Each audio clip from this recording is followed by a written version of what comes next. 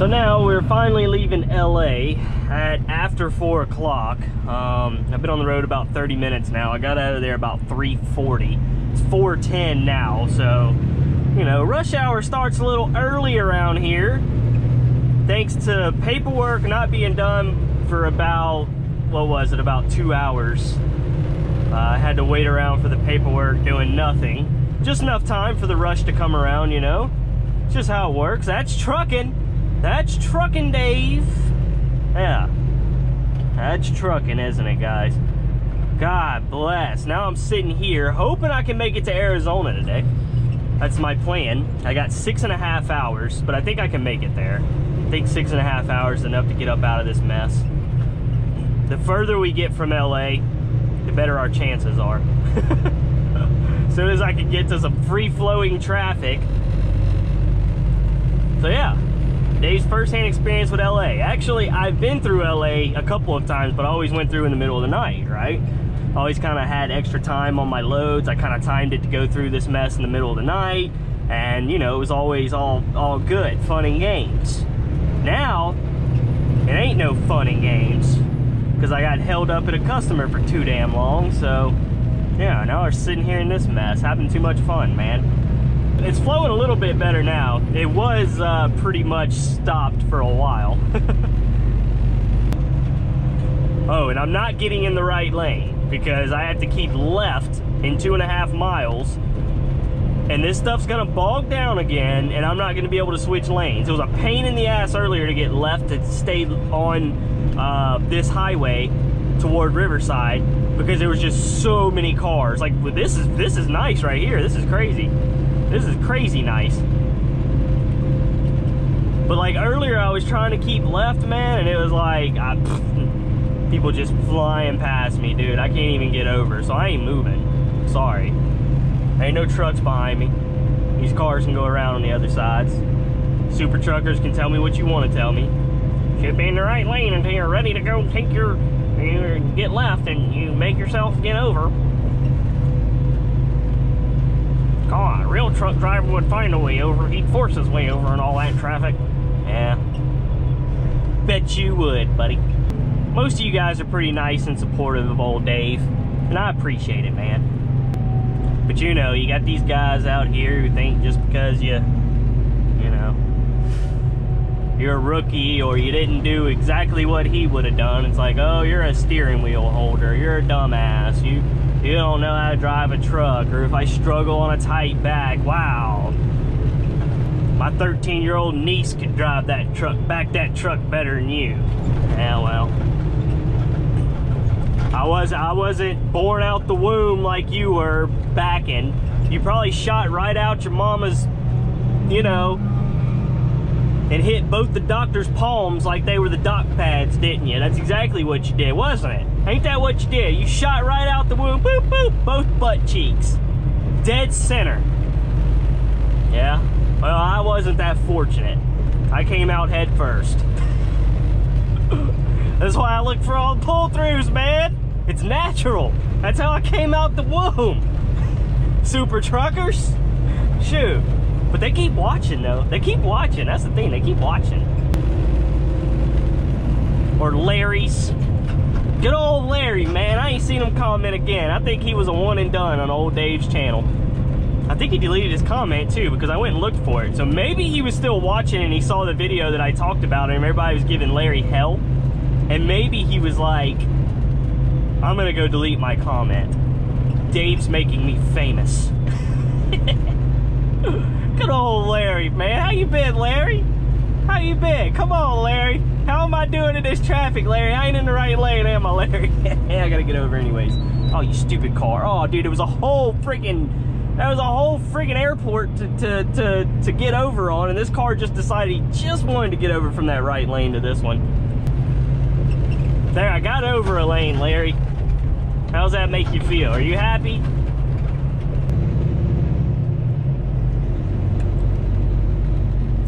Here we go, continue on toward Riverside. There's gonna be some slowdowns in Riverside also, I saw. There's highway patrol right there. P in the second lane. Slow down and let his ass go. That's for sure. I don't want him behind me. There we go. Best place for a cop to be, in front of you.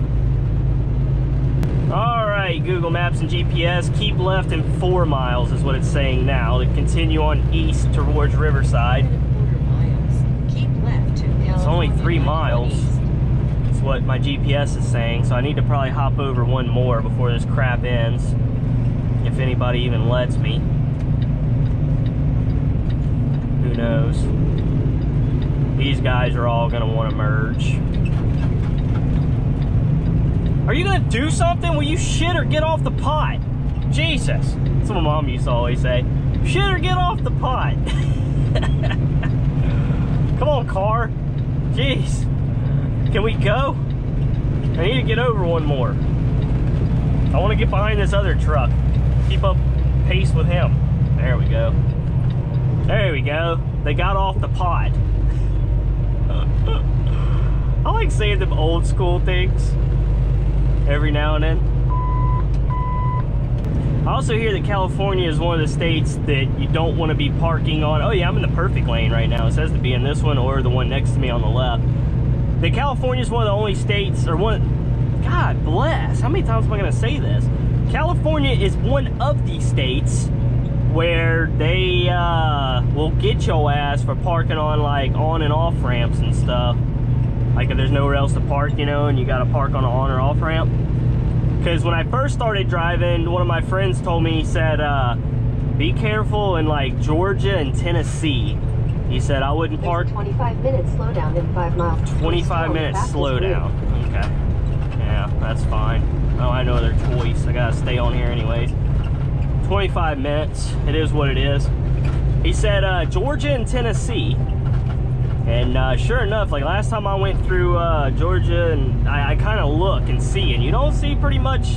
You may see a few places in Tennessee in the real rural areas. Keep but like to California 91 East, then keep right. You didn't see a whole lot of guys parking on them on and off ramps in Georgia. I didn't. And then of course California, I've heard, is another one where you don't want to be doing that, man. Wait a minute. I don't want to go here. I don't want to go here. It says Riverside here. But it was saying 55. Oh, that's to take that exit. Gotcha. I gotcha. I'm dumb. I know better. Right lanes. Any of the 3 right lanes. There's only 3 lanes. Continue on California 91. All right, dude. I want to go faster than this. I seriously. We're going uphill though. That's why. God dang it, car! You freaking asshole. God dang, man. I'm pretty light, actually. I'm only carrying like 5,000 pounds, so I'm actually pretty light. Keep left to stay on California 91 East. There we go. Now and get my happy self back over. Don't y'all do it. Don't y'all do it. There we go. Whew. Keep left to stay on California 91 East. Yeah, I am keeping left. I'm keeping this lane. Continue on California 91 East for 31 miles. Okay, 31 miles now on here, so that's good. We do have a 25-minute slowdown coming up, though. I'm assuming that's going to be in Riverside, I guess. Oh, yeah, it's coming. It's coming. What is my GPS doing? Why doesn't I have any information on it? It like froze up, man. My GPS is like, he's having a stroke, man. He don't know what's going on. Oh, here comes the slowdown. I see all the brake lights up there. Ah, 25 minutes. That's a long one. So, okay, so we got 24 minutes now, it says. After that, there's a 14. After that, there's a small couple minute, and then a 7 minute. And then we should be getting out. Oh, boy. This is gonna be fun, boys. I'm so much more comfortable in cities than I used to be, though. Man. Because me coming from, like, I'm not gonna say I'm from a small town, you know, I'm from a city. You know, the coast of Mississippi is pretty urban area. But it's not big city, you know what I mean? It's not the big city freeways and interstate traffic that you have here. And like when I first started with CFI, well, I mean, I've been through big cities before. I've traveled around, you know. I lived in St. Louis for a little bit. You know, I traveled to Ohio many times, been over to Florida, down to Orlando, you know, through Birmingham, Louisville, you know, Nashville. I've been through all this stuff. So I've been through cities before, but I always got nervous, even in a car, not even in a truck, but just in a car. I was nervous. I was always, you know, 10 and 2, and, you know, there's just so much going on, and people are going so fast, and they're driving so crazy, and everything else. I got a little nervous, you know? Not from that type of stuff every day. I think the most city driving I would drive in was like New Orleans, because I live about an hour and a half from New Orleans, and so every now and then I go through there, but I was always nervous. I wouldn't say I was like nervous. I wasn't like shaking nervous, but you know what I mean, just a bit tense. Now that I've been a truck driver for almost 8 months now, and I do this crap every single day, day in, day out, yeah, I'm still sitting up a little bit more, and I'm still, you know, more aware and a bit more tense, but I'm comfortable in it now. It's like it doesn't faze me like it used to. When I was with my trainer and we go through the big cities, I'm just like, oh God, I'm in a big truck and going through a big city, and these people are all flying past me, and you know, it's like, it's just a little nerve-wracking, I guess. But now it's like, I've been doing it for a while, you do get used to it. Okay, that way station is closed, because I was about to say, man. You get used to it, man. You just get used to it. You still can't let your guard down, obviously. I'm not saying I'm letting my guard down and being comfortable. I know better. Because that's when something's going to happen. The same thing applies to motorcycles. You know, I always tried to let myself not get too comfortable on my bike. And I remember when I took the motorcycle classes for the first time when I was getting into riding a bike, I remember our instructor said, every time you get on your bike, ride with a little bit of fear. Always just have a little bit of fear. And I always kind of remembered that, and I always did that. I always did. I was always looking for that person to pull out in front of me. I was always looking for that person to come over on me. I was always looking for just everything, you know what I mean? And, you know, it served me pretty well. You know, I never had a bad accident on my bike.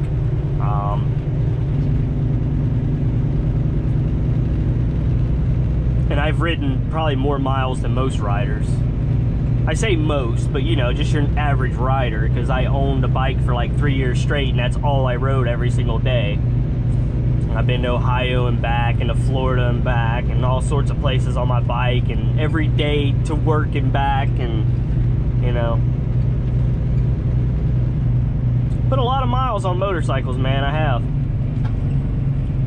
But yeah, it's just something you get used to, you know. But again, I don't let my guard down and get too comfortable where, you know, I get too relaxed to where something happens and then I'm not ready for it. So the same thing with truck driving. I try to, you know, keep that same mindset. So yeah, that's my lecture for the day. Hope you guys enjoyed it. East Hill. This sucks. God bless, it's been a long day, guys. It has been a really long day. It's been a long last 2 days in California. I'm so ready to get out. I really am.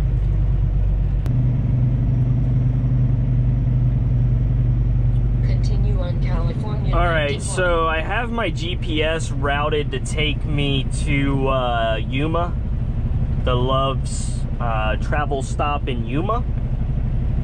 And Google Maps is saying it's about 4 hours and 4 minutes from here. So maybe the slowdown won't be too terribly bad. I don't know. Google Maps is telling me to take this California 241 South Toll, Irvine.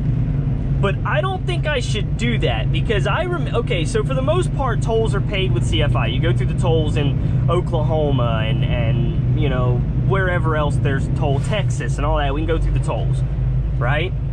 But I remember my trainer told me a story. He's like, yeah, one of my students went through a toll. It was in like Irvine, California. And it was like an insanely expensive toll. Like, it was like $100 or something, my trainer said. I don't know, you guys, yeah, I'm just quoting what my trainer told me. And like, CFI made him pay it, I guess, because he wasn't supposed to go through the toll. Now, this is obviously when he wasn't with the trainer. This was after he got his own truck. but my trainer told me that that happened. And this says California 241 South Toll, Irvine. And it's telling me I can get there in 4 hours and 4 minutes if I go that way. But I'm not paying a $100 toll for that. That ain't happening. Hail to the gnaw. We gonna stay right. We ain't going by what Google tells me to do. You guys correct me if I'm wrong, or if my trainer told me something. I mean, he would have no reason to lie about it. I'm not saying he was lying, but you know, I'm pretty. If I also my memory too, because that was a while back. But I remember him telling me something about an Irvine toll road his student took, and it was like $100 and something, and CFI was billed for it, and CFI told him that he had to pay for that because he wasn't supposed to take that toll, I guess. I don't know. I ain't chancing it though. I ain't chancing it, even if it does shave off an hour from my destination. God, it would have been so much better had I got out of that place 2 hours earlier, if they would have had my paperwork ready when I was ready. It just didn't work out. Nothing has worked out in my favor these last 2 days. They really haven't. It's really been a unfavorable last 2 days for Dave, man. It really has been. Nobody talks on the CB around here. I don't hear jack squat. I've been having my CB on this whole time we've been driving through this. Nobody says a word. It's kind of weird.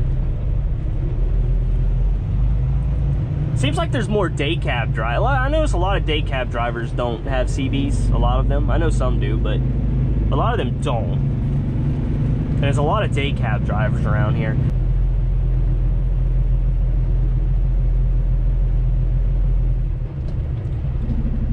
Man. Everybody just likes squeezing in front of the truck. They do. That's like what everybody looks for, because they know us trucks are slow to catch up to traffic, or giving our room or our space. See, that's what pisses me off, is all these people use these damn lanes to pass. I mean, that is part of the road here, but what they'll do, like somebody just got over to the right up there. See, they do that. They'll get over to the right on that merge, and then they'll just shoot all the way forward and then force their way back over. And then, you know, that's causing all the congestion, or adding to it, to the bottleneck. Because everybody goes up there, and then, yeah, it's nonsense.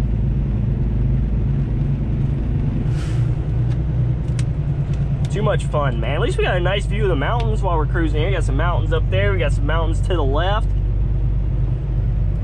At least I'm in a place where, you know, the scenery is nice. God, man. Oh, and I want to tell you guys a story of what happened to me too. This is just a story. It's not true. It's false. This is all hypothetical. I just like, you know, I like making stuff up every now and then. Well, let's see. What kind of story can we think of? Let's see. Let's say it was in Texas. And let's say, yeah, there was like a toll road or something in Texas. And, you know, old Dave was just kind of blindly cruising down the road and saw the toll road and took the toll road, and supposedly this toll road is not supposed to have trucks on it. And old Dave's just cruising down this toll road, and I think I realized it when I realized that nobody was on this road. And then I really realized it when I'm flying past all this traffic on like the traffic was like over there, like where that road is, right? And I'm just flying past everybody, trucks and everything, and somebody calls on the CB. Somebody calls on the CB and says, man, that CFI over there is brave on that toll road. It was an accident though. It really was an accident. Like I didn't know that I wasn't supposed to be on there. And it was like, yeah. Called me out on the CB too. That CFI is brave over there on that toll road, and that's when my heart really jumped up into my throat, and I'm like, oh God, am I gonna get a ticket today? Like, am I done? Like, am I gonna get in trouble? What's gonna happen? And I ended up getting back on that damn road, bypassed all this freaking Texas traffic, and get back on the damn road like 5 miles up from where everybody else was back there. Oh man, I still remember that. Yep. But yeah, Too bad it never happened. It's just a story that I like telling, you know, to just, you know, I like making up shit every now and then. All right, guys, well, I know my GoPro's about to die, so I think I'm gonna go ahead and end the old video here and crank up some music and enjoy the mountain views. That's what old Dave's gonna do, man. I'll catch you guys on the next one. Peace.